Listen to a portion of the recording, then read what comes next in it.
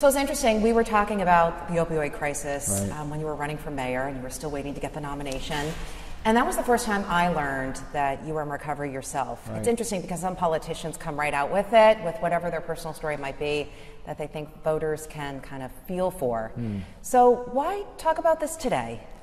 You know, as a candidate and in the past, I never talked about it much because I didn't ever want to feel like I was using it for political advantage or something, and like you speak about, you know, as a moment to connect. But the reality is a lot of who I am is rooted in some of the values and lessons and community that I found in recovery. And more than ever, I think individuals who might be struggling with addiction and equally importantly, families who have a loved one who's struggling, I think need to hear stories of hope and recovery as much as they need to hear about the services that we're providing or the strategies that are in place, because there is such an emotional human element to this. How long have you been in recovery for? About 22 years. 22 years. Yeah. What does it feel like to say that out loud? That's a long time. It's a huge number. It's a big number. No, it's you know, it's beyond my expectations, and I think in the first 90 days, if you had said, you know, you're going to be clean and sober for 22 years, I would have called you crazy. Really? But, you know, 1 year turns into 5 years, and 5 years turns into 10 years, and the next thing you know, it's 22 years. But, you know, I still surround myself with people who are in recovery as well, and that's really important to kind of keep it fresh, because while I'm certainly proud of the fact that it's been a long time, I'm not smug or arrogant to think that I couldn't start using again tomorrow, because that's how this thing works. And I've seen it in other people who had many, many years under their belt and people with days under their belt. It really is a day-by-day situation. Recovery for you was with alcohol abuse? My drug of choice was alcohol. It was primarily abused alcohol, although there were other drugs, kind of whatever was available, but it was primarily alcohol. And when did it start for you? Was there a moment that kind of triggered the abuse, or was it more gradual, like it is for some people? No, I describe my using time as a short but vibrant career. I was like the perfect kid in high school, and never got into any trouble. And then the minute I went away for college, I went nuts and found that, you know, at first it was actually hard for me because I was drinking like a lot of freshmen in college drank, and I didn't think I was any different. And it's like, wow, this is just a phase that people go through. And then, this is freshman year? Yes, and then I realized that, you know, my peers in school, they weren't using the way I was using, and what I've come to realize over the years is it actually has nothing to do with the quantity of drugs or alcohol that you consume. It's got much more to do with why do you use and how do you use. And for me, it was to try to escape circumstances that I was in, because I was chasing that feeling of numbness, because I had some really deep-rooted feelings of self-loathing and other things that alcohol became the solution to, but the root problem was not the alcohol. And that's what, you know, I'm really happy to have found a community of people to help me work on that for so long. Day one of sobriety. Yeah. Did it involve rehab, or did it involve you just stopping? Did it involve a partner, a friend telling you, I'm here for you, let's figure out a personal plan? Yeah, so on a Sunday, I was at work by myself, and I've always been a workaholic, and I used to pride myself on working harder than everybody else. And I actually said at the Rally for Recovery the other day that I had reached a point where I was breaking standards faster than I could lower them.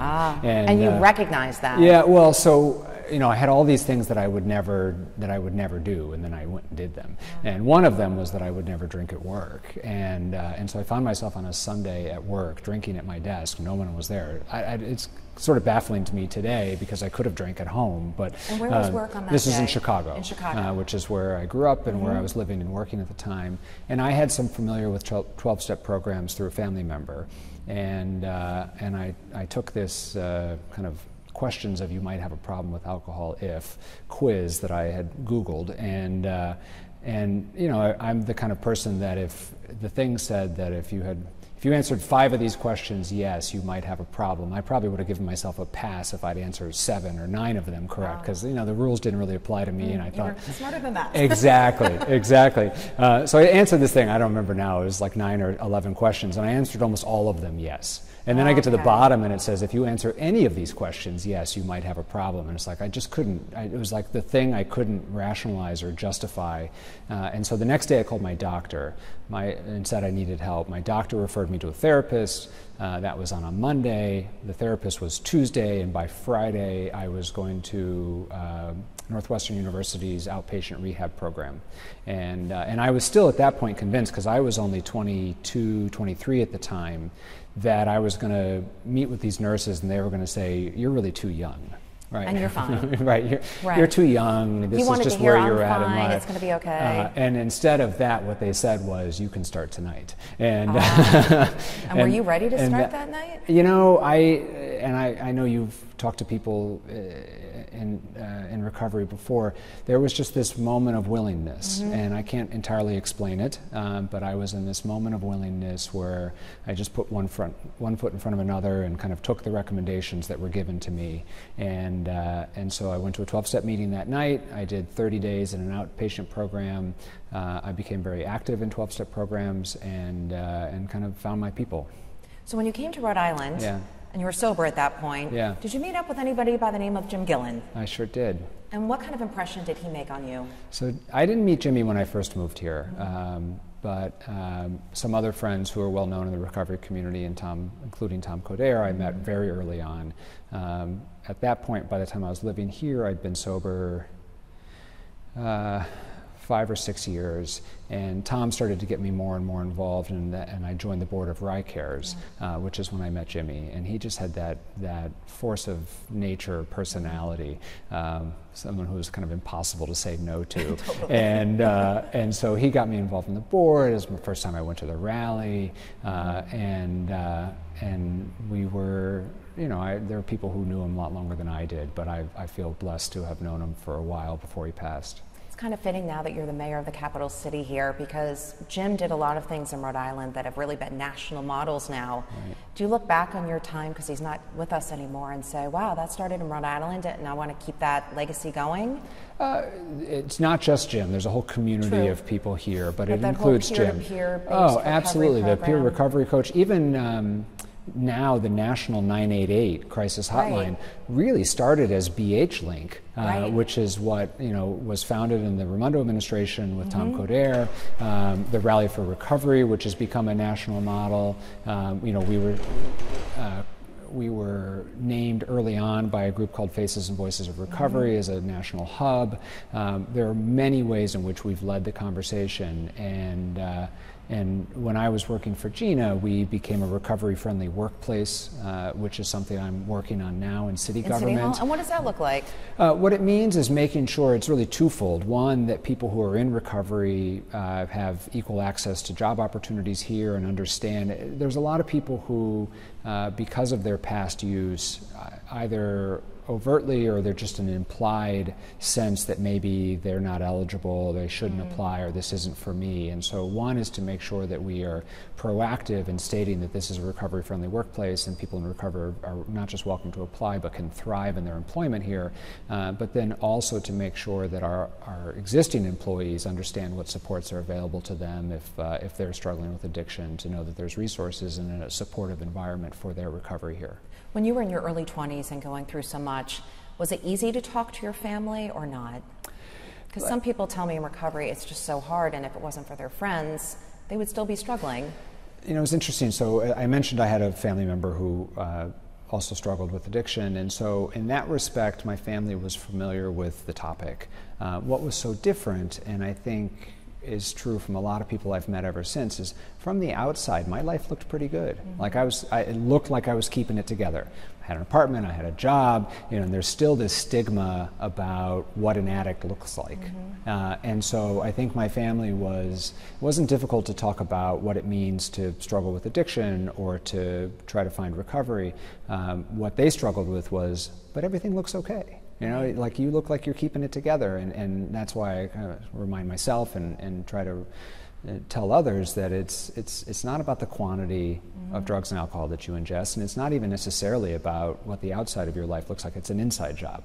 It's what are the feelings and thoughts that you're having that's causing you to drink or use. And certainly that was the case for me. And so that's what my family struggled with, wrapping their head around at the beginning. Almost like they couldn't believe it. Right, exactly. So you left Chicago and you came right to Rhode Island at that point? No, did you have I had a pit stop in between? There were a couple of stops in between. I wasn't sure. I think there were a couple. Okay. But when you got to Rhode Island, you found that your sobriety was still pretty solid and you were able to keep it together, if you will, right? Right. What message do you have for other people? Right now, we are in Recovery Month. Right. You're speaking at a very sensitive time. Right. And why are you speaking with me today? You know, I think there's so much conversation, the things that we're doing as a city, as a state, as a country. There's all kinds of coverage about naloxone and overdose prevention and needle exchange and a safe use or safe consumption center that might be opening here in Providence, right? Soon. All of which I support. But the purpose of keeping people alive is so that they can find recovery. And I feel like maybe the recovery piece has been missing from some of the conversation. And so that's why I feel compelled to speak out now, because it's not just about not dying from an overdose. It's about finding a better life. It's about hope. It's about hope. It's about in the hope state. Exactly. Right? And we know that for people, sometimes they need a second chance, a third chance, a 500th chance, and a 1000th chance. You never know when that moment of opportunity is going to open, but we want to make sure that we're there when it does, and that people can find recovery, because recovery is possible. It happens. There are resources here to help, and a better life is out there for anyone who's struggling with drugs and alcohol. We're sitting in City Hall right now. Kennedy Plaza, we know, is a very sensitive area when it comes to putting Narcan stations there and preventing overdoses in such a public place. Do you see that getting better in the next year or two with these new investments you're putting forward in the city? I hope so. I mean, it certainly feels a little bit like we're swimming against the tide. And we keep doing more, but we also know that there's more and more and more harmful and more potent drugs on the market. And so we are trying to engage every possible partner. We're working closely with the state and federal government. We're spending more money than ever, and we're going to continue to do so. But the people who are selling drugs and mixing drugs, the additives are getting more and more harmful and more toxic, and so it's a constantly evolving epidemic, and we need to evolve with it, regrettably. Where do you stand? Providence looks like it's going to be the first city where you can go somewhere, bring your drugs, and legally take them, knowing that somebody's there on the other side to lift you up or potentially get you into recovery if you meet with a peer recovery coach, right? You support this model. I do, although I don't want to say that I didn't have a lot of questions, because I did. And this came up as a candidate last year, and I spent some time with the researcher from Brown, who's really the expert on it, asking 1,000 questions to get comfortable with it, because I had reservations and misconceptions, like I imagine a lot of residents in Providence do.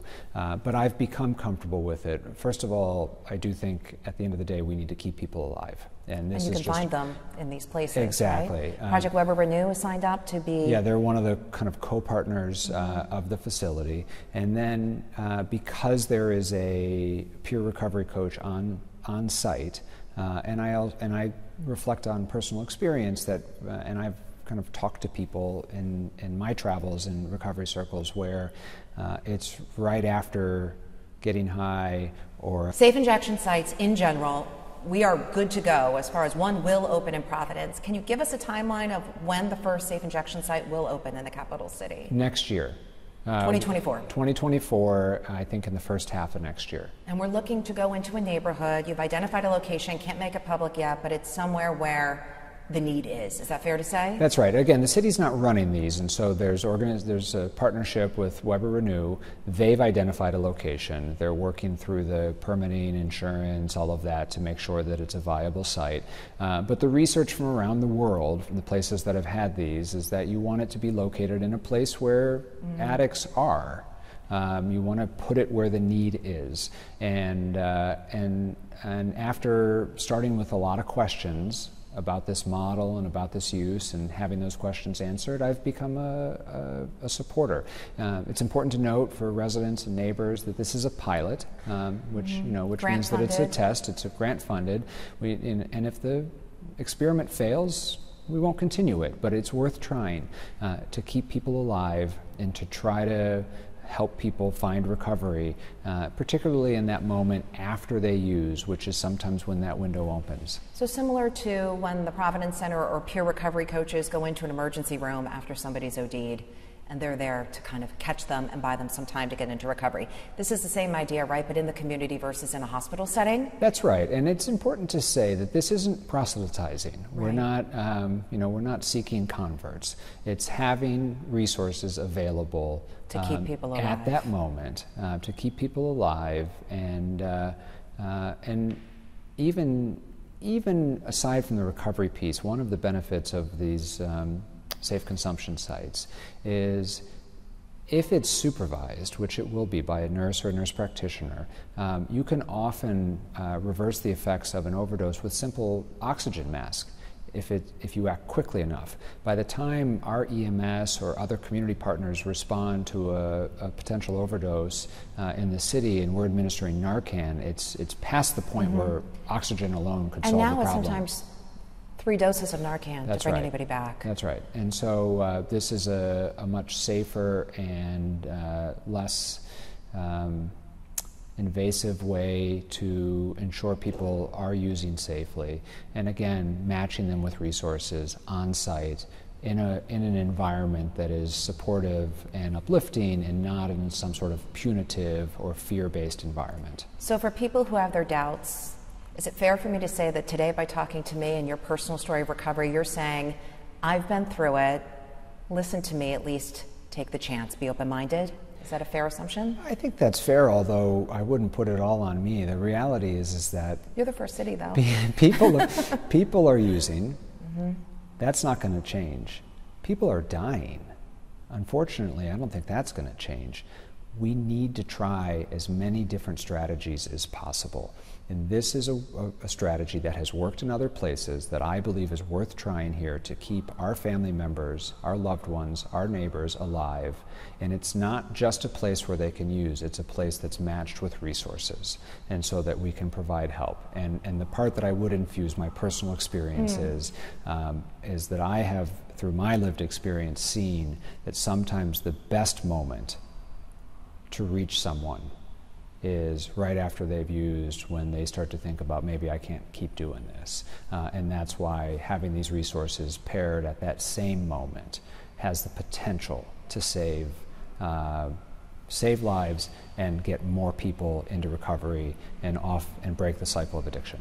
We've been throwing so much more money at the opioid crisis, but this is a little bit different. Obviously, it takes funding to try this new pilot, but this is a new approach, and you're hoping it's going to work? I am hoping it's going to work, and I will say that some of the funding is actually coming from the settlement that we received from the opioid manufacturers, which I think is just. The Attorney General is very happy about that. Yeah, and it's the right thing to do. These companies made a killing off of killing, and so we're reinvesting those dollars to keep people alive.